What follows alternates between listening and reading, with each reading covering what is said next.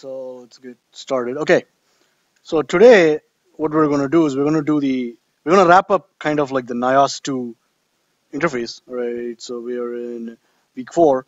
So basically today what I'm going to do is I'm going to show you how to use the SDRAM, okay?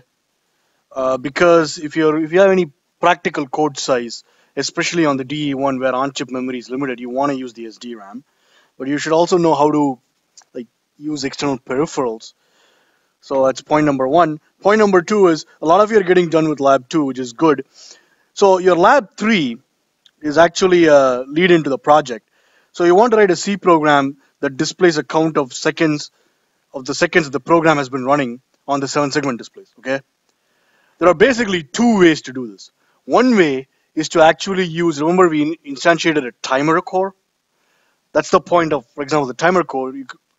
You can use that core to count the number of seconds the program has been running, okay? Or you can write your own external module, right, and interface it to the NIOS, but that's difficult because the question says you have to display a count of seconds that the program has been running. So once the program starts, it has to tell your external core to start counting. So it's doable, but this is where you have to make a decision between if you want to do it solely in software or you want to do it in both. You want to do hardware software co-design, okay? In the sense you have a hardware peripheral that's actually communicating to your software. And in this case, it's much better if you just do everything in software. It's just a lot easier, right? So that's lab 3. However, although lab 3 is due only in week 7, let's say best case scenario, you finish lab 3 by the start of week 7. You have only 1, 2, 3, like 4 weeks to do the project, okay? There is no final exam in this course. Your project presentations are going to be in week 11, right? Depending on everybody's final schedules. But I recommend you start on like I told you in lab yesterday, start on the project as soon as you can. Ideally by the end of this week, right? Some of you already know what you want to do. If that's not what you want to do, figure out what you want to do and start by, ideally, like I said, by the end of this week or by next week. Because you already know how to start using the NIOS. So just start on it, okay? All right, that's point number 1. Point number 2 is since my website's back up and running on the server for weeks 4 and 5, again, you have all these NIOS tutorials. I'm going to go through NIOS demo because I downloaded the zip file and I unzipped it. Okay, so here it is. I don't remember if this thing has SDRAM. So let's just take a look at it. Okay, so I'll open up the Quartus project. And basically, again, you should keep your project folder pretty clean. There should be no spaces in the folder name. And in my case, let's see. Yeah. It's basically giving me a message that I created this in version 11 point whatever, and we're using 13.0, but it's backwards compatible. So you can say find them. You can overwrite the 11.0 project settings with 13.0, no problems. And what I was going to say was, although I've saved my folder on the desktop, notice that there are no spaces in the folder names, right? Something very simple which people forget. Okay, so let's look at what else is, what other folders are there. So here's the main project folder. There is a workspace for each Eclipse project. I just keep it separate, right? Because in essence, you're really not going to share modules between different projects in academia, all right? In industry, you might, and your company will have its own protocol on how to do it. No, not industry, you might. In industry, you definitely will. But anyway, I keep my own workspace for each each project. Then let's see. Software is where you have the board support package, okay, and the code itself. So there it is. So I guess I have both those files, so I don't need them. Anyway, let's go in here, look at the top level.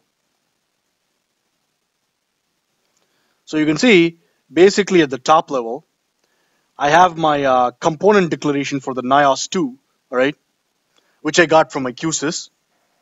So I just make the component and I just instantiate it. That's it, okay? So let's get into QSys and look at how to instantiate the SDRAM, okay? So let's see, it's not in here, but if you go, so while QSys is okay, it's got to load.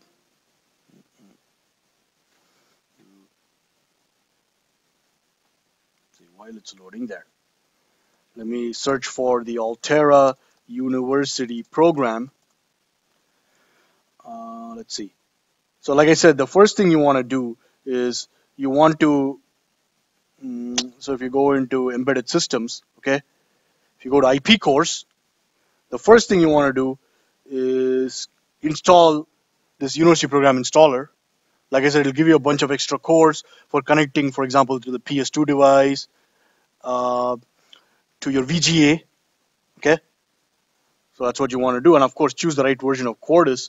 Ours is 13.0, okay? And what I'm going to do is, let's see, there should be, if you, my resolution is poor, there should be a separate option for VHDL, but whatever. So what we're going to do is, so this is these are the IP cores. What I want is the SDRAM, and the SDRAM is not in here because it's a general document. It's not part of the university program IP core in the sense, again, once you install the university program, you'll see an extra library here, but that's not where the SDRAM is. So there are some warnings, and what it's telling you is I created this again in an older version of QSys, so it's just asking you to upgrade. How newer cores have newer versions available, so it's all been upgraded, so just say okay. All right, now going back, so to get the SDRAM documentation, you go to tutorials, okay, so then choose, of course, VHDL, choose the right board, and then here, okay, and it's got other documentation as well. I don't have time to go through this. You can do software debugging, all right. HAL is, like we discussed, is called the hardware abstraction layer. So that's a set of device drivers which is provided for you in C device drivers, if you will, that is provided for interfacing with your different cores. So the university program provides its own set of HAL drivers, for example, to interfacing with VGA. Okay. Now, once you install the university program, I'll definitely show this to you on Monday. But if you go into your Altera folder, okay, you will see something called University Program here. So if you go under there, again, I'll show this to you on Monday, you'll see a lot of examples, okay? So look through them. Do not focus only on the examples for the DE one. Look at examples for different boards, right? The whole point is at the software level, it's all very similar. Only at the hardware level, it's very specific. So the software examples should be compatible across different boards. Is that clear? So again, you got to read a lot, but basically I'm going to follow this document. The only difference is this document shows you, well, once it load, I don't think I can actually connect to it because it's going through FTP and MSOEs, whatever, routers might block it. But anyway, in this SDRAM document, they show you how do you configure the SDRAM completely within QSys. Yeah, it's not going to let us go. But what I'm going to do is I'm going to show you how to use an external PLL to configure the clock for the SDRAM, okay? Again, the reason why I'm doing it differently is to show you another method of doing it, right? Once you install the university program library in QSys, there is basically you can use that core inside the university program to instantiate a PLL, right? You can do that within QSys. You can do that in Quartus. I'm going to show you how to use the Mega Wizard, okay? And this document actually mentions that. It tells you, oh yeah, you can do that using the Mega Wizard. Okay? So first thing we're going to do is we're going to add the SDRAM core. So let's go in here. Sorry, the SDRAM controller. So it's under memories and memory controllers. There, memories, external memory interface. Where is SDRAM interfaces, okay? Now, we're going to instantiate we're going to add a generic SDRAM controller, okay? And we're going to configure this, all right? So the configuration information is actually in this document, and I forgot I can't access it. Let me see. Let's see, using the SDRAM. Let's see if I can get it on the web on Altera's D1 boards. Or, so yeah, it's on the FTP. User manuals. Nope. Yeah, I don't think it'll let me go to that. So what I'm going to do is basically I'm going to try using my cell phone because it's not on the Wi-Fi network. But in the meantime, you can get this information from, where else can you get this information from? Can you tell me? So let's say, whatever, the board manufacturer, you go to a company and they don't have this nice document which tells you how to do it. Where can you get this information from? Yeah, the data sheet. That's where you get it from, right? And it's actually, if you look at the SDRAM chip on your board, Google search for the data sheet. I've done it, all right? And just read through it. In the first 2 pages, you'll find this information, right? It's there. So let's see, DE1. So let me pause this lecture. Testing. All right, so we're back. So using my cell phone, I got the document, right? So that has information. Okay, so here it is. All right, so the bits is 16. The number of chip selects is 1. You have 4 banks. You have 12 rows, 8 columns, and your memory says 8 megabytes. Yes. So let's look on the DE1. Let's just be sure. Yes, it's 8 megabytes. But that doesn't mean anything in the sense you have to confirm this with the data sheet ideally. Okay. Of course, let's say your board has one of these chips on it. Just use that configuration. So it just depends on what SDRAM chip is on your board. On our boards, we don't have any of these chips. Okay. Now let's look at timing. I think for this, the timing parameters, you can leave it as default. We will not simulate.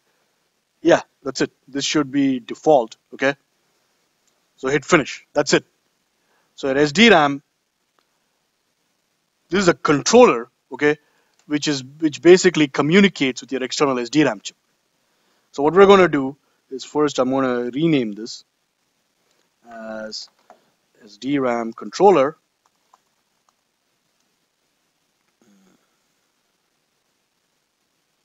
I'm going to just move it up, right? Oh, by the way, if it's getting too cluttered, you can like condense any of the cores, right?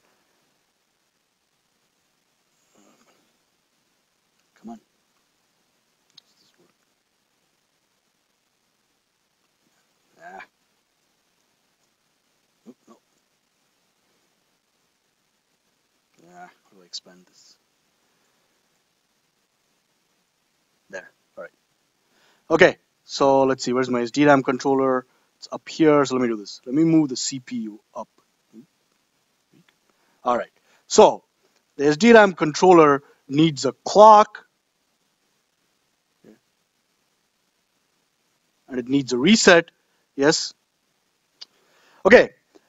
So now, what you should do before you use any kind of external memory is you should run something called as a mem test.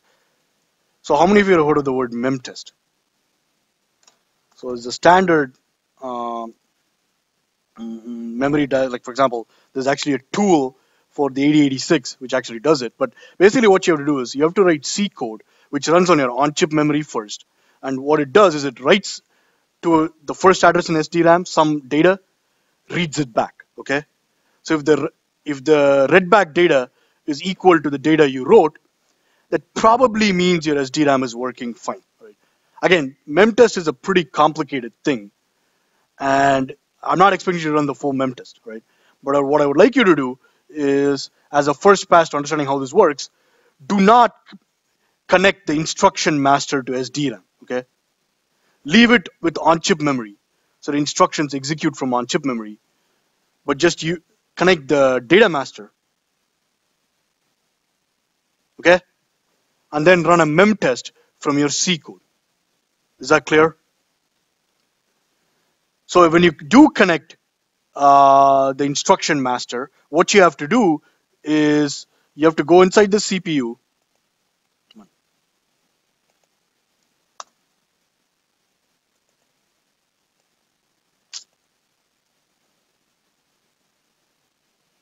Let's see details. Let's see. Don't know why I can't get inside the CPU. Nope, not letting go. Since I don't have a mouse, this makes it really difficult.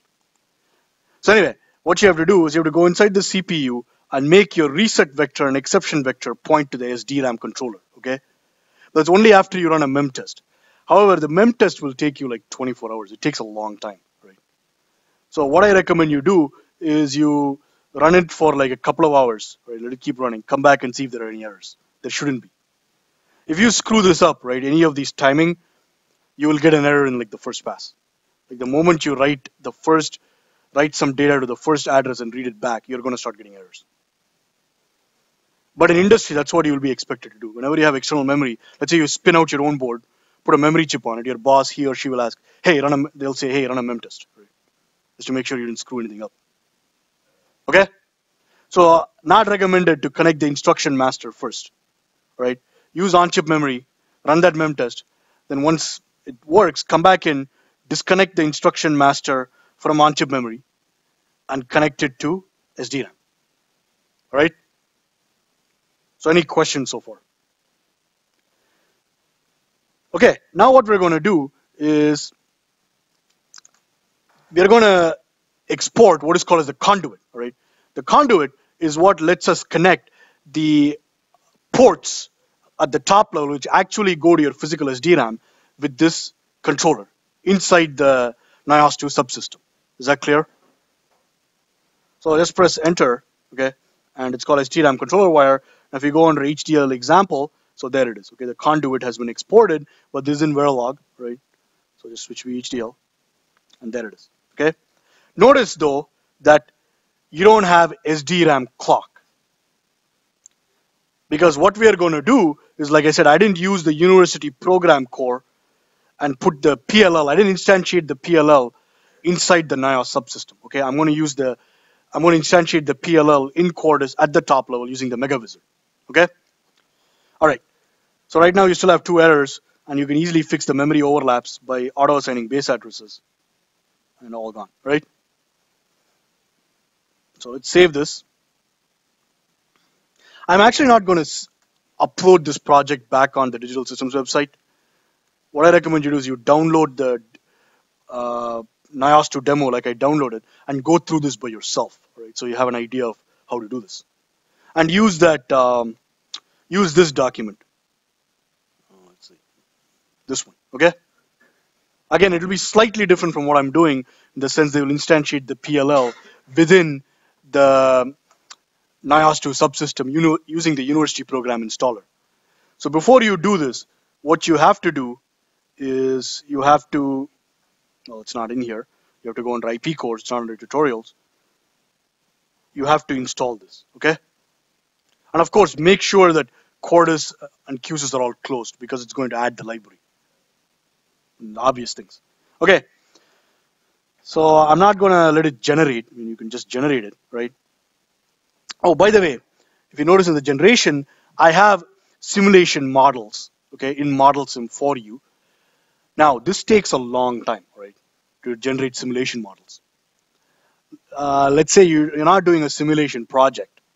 I recommend you turn these off, okay? Okay? Create HDL files for synthesis, VHDL. This is synthesis. Okay, this you need, but don't create simulation models or test benches. It just takes a really long time. Okay. Any questions? Okay, so let me show you how to instantiate the clock in QSys. Okay, the only thing about the SDRAM clock is the SDRAM clock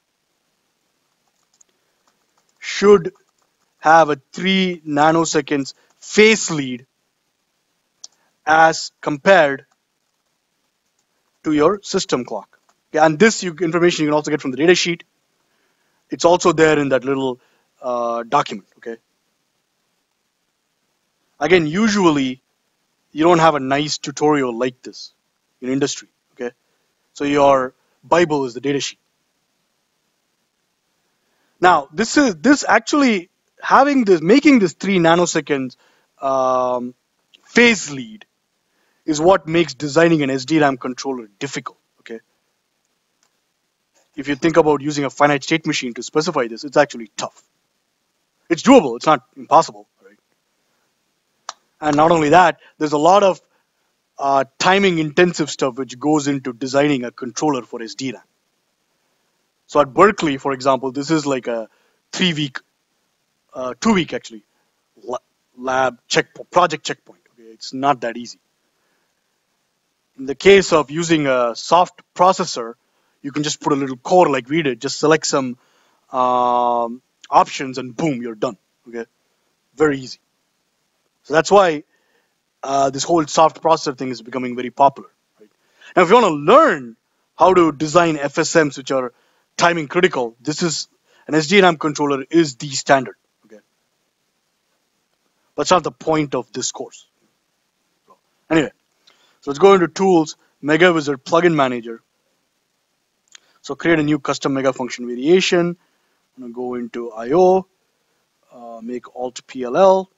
So what I'm gonna do is I'm gonna make NIOS SDRAM PLL in the sense underscore. Yeah. I'm gonna have 2 clocks, okay? So one is the 50 megahertz clock going to the NIOS. The other one is going to be delayed, okay? I forgot if it's 3 or 30 nanoseconds. Let me look it up now I think about it. The other is going to be delayed appropriately with respect to the first clock. Is that clear? Let's see. Blah, blah, blah. Can also be done 3 nanoseconds. I was right? So SDRAM PLL.vhd. So hit next. Fire up. Okay, in general, what speed grade 7 is the speed grade? Oh, the speed grade you get from, if you go into hierarchy, see the 7 at the end. That's the speed grade, if you want to know. Right. What is the frequency of the input clock? It's not 100, it's 50, okay? That's 500. And the reason why I want to have 2 clocks is, see, the board clock is kind of always running, right? So making a 3 nanosecond delay with respect to the board clock, timing-wise doesn't make sense. So now I have 2 clocks which start at the same time. The second clock is going to be delayed with respect to the first clock. So it's a more sound design, right? So let's see. Next, I don't have to create a locked output. Create an in clock. Use this clock. So C0, 50 megahertz, right? By the way, if you wanted to know how fast you can run your NIOS course, you can even Google search that, right? So if you look at NIOS2 maximum, I forgot how I found this. Clock speed. Altera has a document. Yeah, performance benchmarks. This I can't open because it's not on FTP. So again, F is the fast processor, S is standard, E is economy. I always use fast, right? It really doesn't take up that much room for the functionality it provides. So here are, oops. So here it is, right? Depends on what FPGA you're using. What do we have? The Cyclone 2, yes? Again, this is C6 speed grade, all right? You might be able to run a little faster, but you can run 140, 110. Economy can go up to 195 megahertz. More than enough, right? For any embedded applications. So next, yes, use this clock. Okay, this is important. So the output frequency of this clock is going to be actually 50 megahertz. The clock phase shift is going to be -3 nanoseconds. It's got to be a lead, all right? And if you specify this incorrectly, when you do the MEM test, it'll fail. So MEM test is very important, okay? So general tip. Again, it will take you more than 24 hours to test, I think, the entire memory. Right? Memtest is really slow. But the memtest which we do, simply writing something to the first address, reading it back, and comparing it. Whereas this one, the one I showed you, the memtest 86, that's like configured to run really fast. Right? I think it's primarily written in like assembly. I don't remember. I played around with it like 12 years ago, the actual memtest. All right, so next, that's about it actually, right? Since that's all you need to do to take care of the clocks. Next, finish, okay? Okay. So let me just instantiate this. Go up here. Save that. Don't need that anymore. Component on this. And component.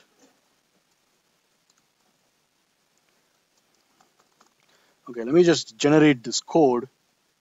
In the sense I need to, let's see, HTL example. Just copy this. Generate. So it should start generating. Let it do its thing.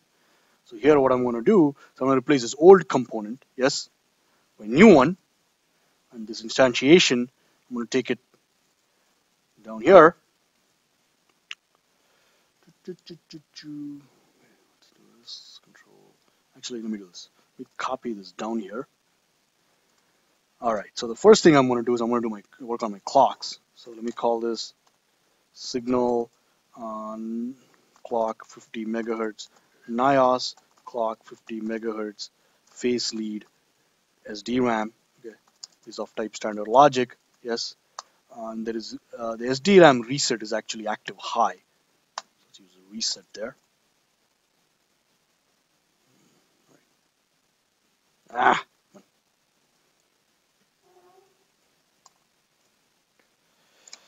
Reset is not of key 0. Yes. Then first let me instantiate the PLL. We call this U0.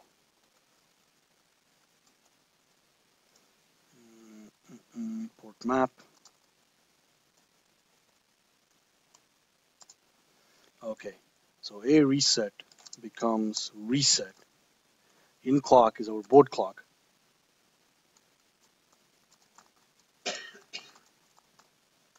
C1 and C0 is, what is it, clock 50 megahertz NIOS, what I called it.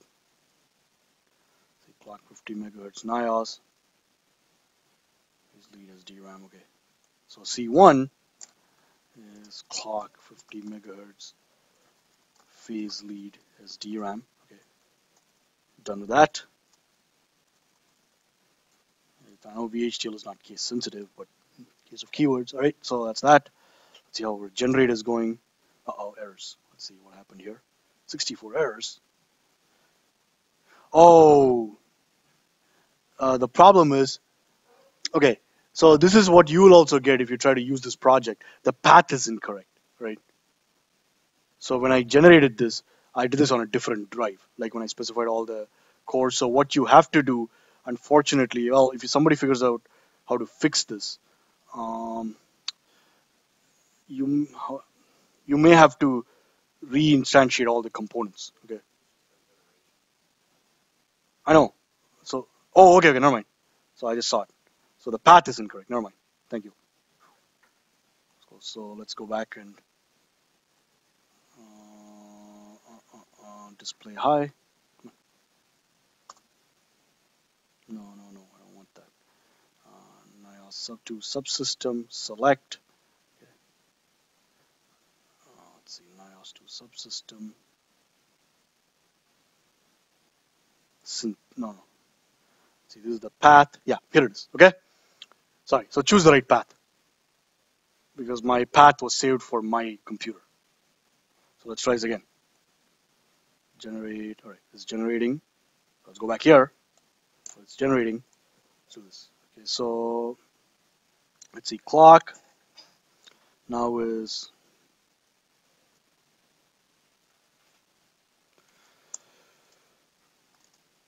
clock 50 megahertz NIOS, okay, reset N. Let's see. Connect that to key 0 like we're doing up in the old one, right? This one connect to this LED PIO, I think it is, yep. Connect to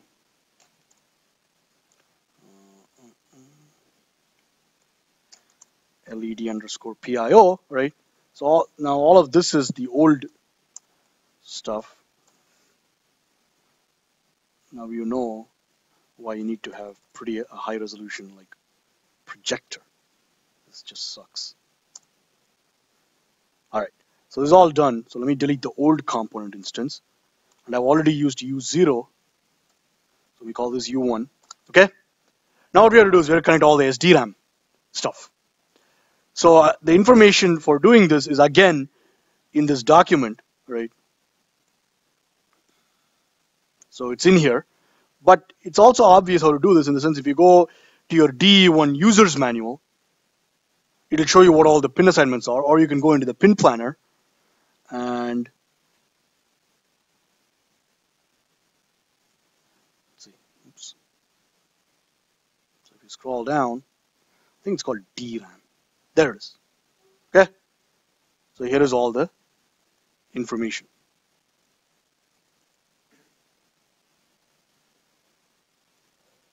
So DQ is the data, right? So this is low data, upper data, write enable, active low. So these are all DRAM interface signals. The whole point is it's abstracted away in the sense if you look at here, the way this is labeled, it's kind of obvious what to connect to what, right? So let's do that in the sense, so we'll declare all these ports now.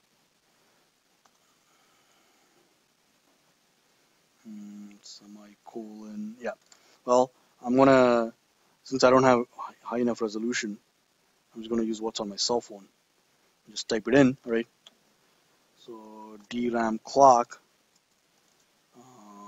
DRAM clock enable is out standard logic. DRAM address is out standard logic vector 11 down to 0, right? Let's see, DRAM, was it 12 bits? Yeah, it was 12 bits, okay. DRAM, bank address 0, DRAM. Now, as I'm doing this, I'm thinking, right? This is of type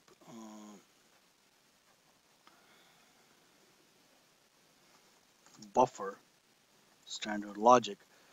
If as I'm doing this, when I look at my bank address here, this is of type standard logic vector, yes? But here I have standard logic. So how do I interface these signals to the DRAM, to the NIOS2 instance? How do I do it? You understand the question?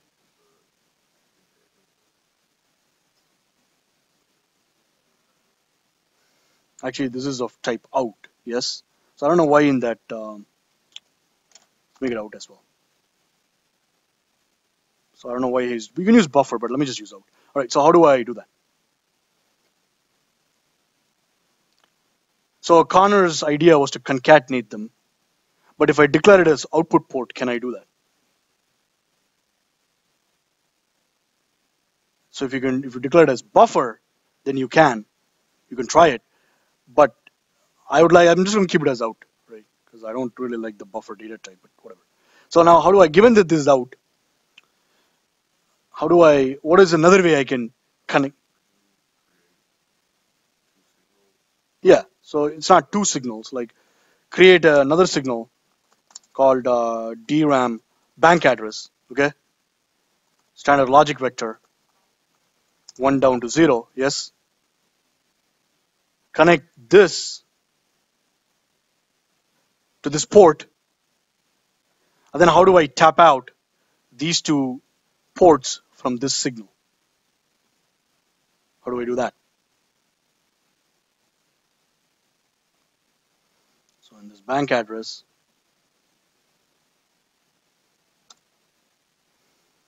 I'm going to do a thing I call DRAM bank address, yes? So how do I connect DRAM bank 0 and DRAM bank 1 to this? Yeah, what are the bits? So let's say I do this. How do I do that?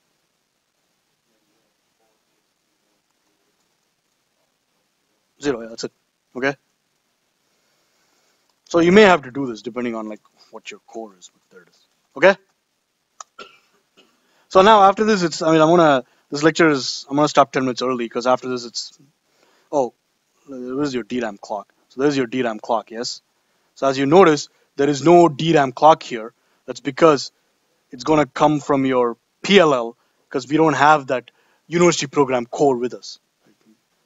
So let's just do that. Whoops, thought I copied it. Apparently I didn't. Okay. And I forgot a C. That's okay. DRAM underscore clock. There you go. That ought to do it. All right. Okay. And then you connect all this correspondingly. Synthesize. You will get the hardware ready. Okay. Now, as far as the software is concerned, how do you write to memory? So let me ask you that, and that's where we'll end the lecture. See how the generate's going. Oh yeah, it's done. Right. Got a lot of warnings. I don't know what these warnings are. This is reset controller. It's very annoying. Right. I don't know why I'm getting those warnings. But anyway, generate's done. So in your C code, I'm just going to open it in Notepad++. How do I access SDRAM? So I told you you have to write something to it, right? How do I do it? How do I write something to memory in C? No, it's not a function.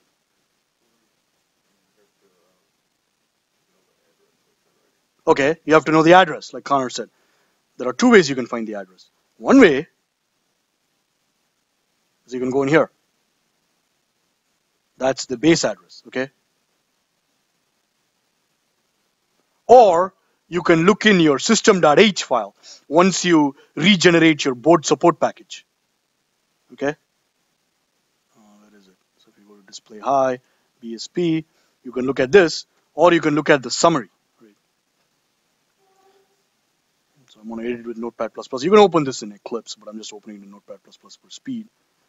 Let's see, system configuration, LEDPI, on-chip memory. There. That'll be something called SDRAM controller underscore base or something like that, right? Again, don't code in the raw address. That's the point of these preprocessor directives. Let's say this changes, and it will change if you add other peripherals and say auto-generate base addresses. But this won't change unless you change the name of the device, okay? That's the point of using all these preprocessor directives or variables or predefined constants. It's to make your code portable. But like Connor said, once you know the base address, what is the C concept, if you will, that you use to access memory? Pointers. So you just declare a pointer to this preprocessor directive and you write to it, you're going to write to the memory. It's very simple, okay? Make sense? You can actually, if you actually go into Eclipse, right? I don't want to open it up because it's going to take too long. If you look, when you create a new project, remember I chose blank project. If you actually look, there's actually a mem test there. So you can even look at that. Is that clear? All right, so that's about it for this lecture. So next week, what we're going to do is, like I said, I'm going to show you how to connect a custom core to your NIOS processor, okay? There are two ways to do this. One way is to actually make it an Avalon device. That's, I think, chapter 14 of Choose book. I don't remember, right? But we're not going to do that because that takes a lot of effort and it requires you to be very good with like 2902 stuff. And it takes too long, right? Rather, what I'm going to do is I'm going to show you how to use these PIOs, okay? Basically, these PIOs here, programmable IOs, are simply wires, okay? So you can just connect wires to your external core and do the communication like that. That's what I'm going to show you. That's also in Chu's book. It's chapter 13, right? I think it's it's chapter 13, 14, I think. Just look it up, right? But let's say for your project, you want to do a project where you want to learn how to connect a custom I/O to the Avalon bus. You can, right? And if you look at the end of let's say you don't have an idea of what project to do, like I say in the syllabus, if you look in Chu's book, let's say you want to do the custom I/O peripheral using Avalon. If you look at chapter 14, the end of the chapter, he suggests some experiments. You can make that into your project. Okay. All right. So that's about it. So I'll see you next week.